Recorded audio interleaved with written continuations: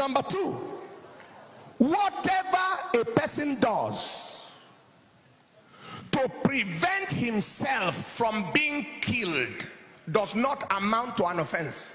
That is the Constitution. Anything a person does in order to prevent himself from being killed, whatever it is not an offense. Section 59 of the Penal Code provides that nothing is an offense of which is done in the lawful exercise of the right of private defense. Nothing is an offense. Vigilante groups, hear the word. Nothing is an offense. Section 60 of the Penal Code also provides that the right of private defense extends to A, the defense of his own body and the body of any other person against any offense affecting the human body. B, the property, whether movable or immovable, of himself or of any other person.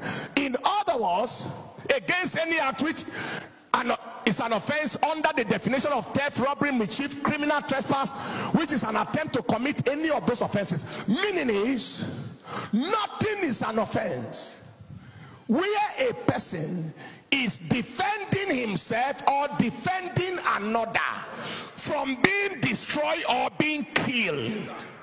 So what is the useless nonsense about those who think they have the claim to take lives at will, and then they go unarrested and they go unharassed? The end of it has come. Somebody shout, enough is enough. What I read said, if the man killed somebody because they came to kill him, that the court discharged him acquitted. That devil is a bastard. In case you are saying, Pastor, but is it Constitution you are quoting? Let's go to Bible. Take your seat. Genesis chapter 9 verse 6. Whoso sheddeth man's blood, by man shall his blood be set. For in the image of God made him man. The killer is qualified for killing. Exodus chapter 22 verse 2. Look at what it said. If a thief be found, so let's generalize it. A thief is the lowest level. Kidnapper, ritual killer, assassin, hired killer, terrorist, be found breaking up and be smitten that he die, there shall no blood be shed for him. But that action was not an offense. He came to finish people, and the people he came to finish gathered and finished him. Those people did nothing wrong. Proverbs chapter 26 verse 27. He that diggeth a pit shall fall inside. Whatever he wants is given. He that rolleth a stone. Somebody say back to sender. Somebody saying you are quoting Old Testament. Let's go to New Testament. Revelation chapter 13 verse 10. He that leadeth into captivity shall go into captivity. He that killeth with the sword must be killed. Whatever he uses to come to kill, with the same equipment he shall be attacked. Now see what the penal code said. It said the person is not only meant to defend himself, but any other person around. And you want to watch them waste your wife and children. They went into one house, they pulled out everybody, ripped women's pregnancy open, plucked out the eye of a little boy, and left him alive with the two eyes plucked out. Somebody say enough is enough. Say enough is enough. Did Jesus have anything to say about self-defense? Matthew chapter 26 verse 51. He said, and behold, one of them which were with Jesus stretched out his hand and drew his sword and struck a servant of the high priest and smote off his ear. Can somebody be following Jesus with his sword? Then said Jesus unto him, throw away the sword. He didn't read it well. Then Jesus said, how did you get the sword? Then Jesus said, I am surprised you are with a sword. Don't you believe in prayer? Anything people want is inside this Bible.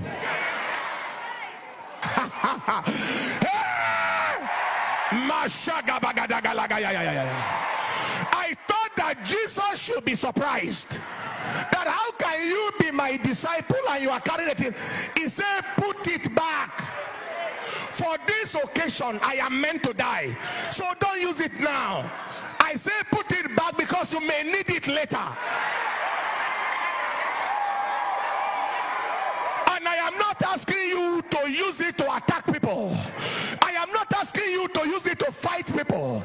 But in case they come near you, take your seat. This is the worst one. This is the worst one. Luke chapter 22, verse 35 to 36.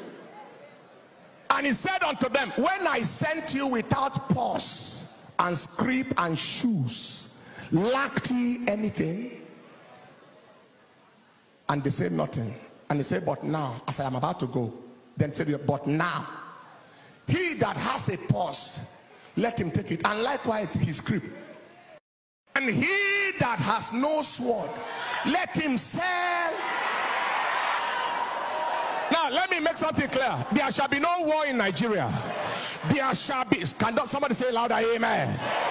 There shall be no war in Nigeria.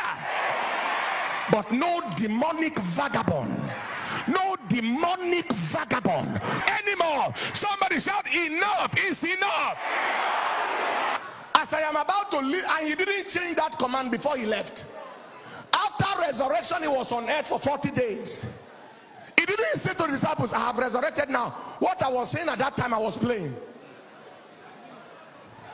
Or I was saying it because I'm about to be crucified and I won't be around with you. He didn't reverse the decree. Sell the coat. The time will be coming where the sword will be more important than the garment.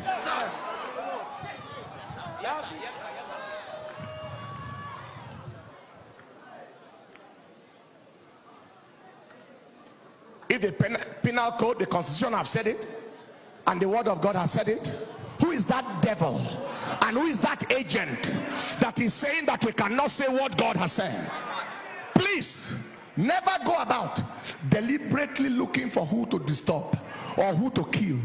Every murderer shall go to hell, the flames of fire. But he said, in case they came to kill you, you are not guilty for whatever happens to them.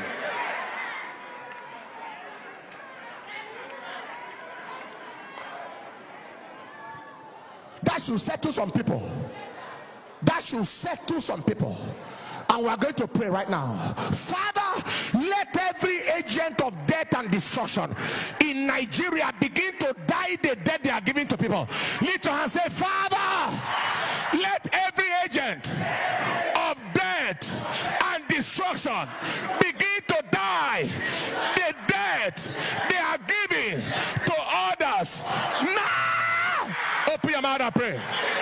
And let nobody misunderstand this. Nobody is as patriotic for this nation as we. We have prayed for this nation and we are praying. That is why we are angry against demonic bastards who want to make our prayer a waste. And it will never be. Hold the hand of somebody and say, Father, in Nigeria, no war. No war. No war. No war. Nigeria shall not scatter. Nigeria shall not be destroyed. Open your mouth and pray.